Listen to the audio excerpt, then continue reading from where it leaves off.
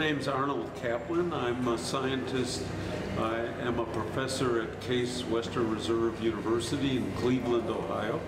And I've come to Egypt to a conference where we share our information with the scientists and physicians in Cairo and from Sudan and from a variety of places who've gathered here to exchange the latest information.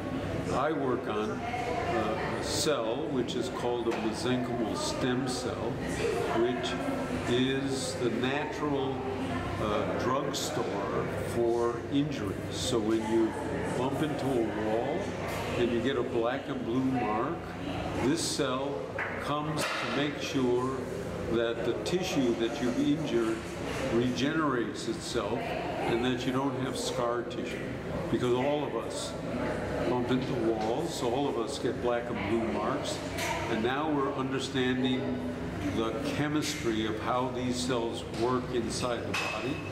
And I have a way of isolating these cells, putting them on a petri dish, getting them to divide and make thousands of millions of cells, so that when we get older, like I am, and you need more of these cells because you get injured, we can provide these cells. And that's the new science of MSCs, and I call them medicinal signaling cells.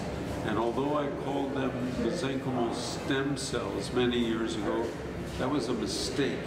And so if somebody is offering you a stem cell procedure, tell them you're not going to accept any stem cells. You want MSCs because that's the proper name for these cells. And so I hope to come back again to Egypt. This is my second trip.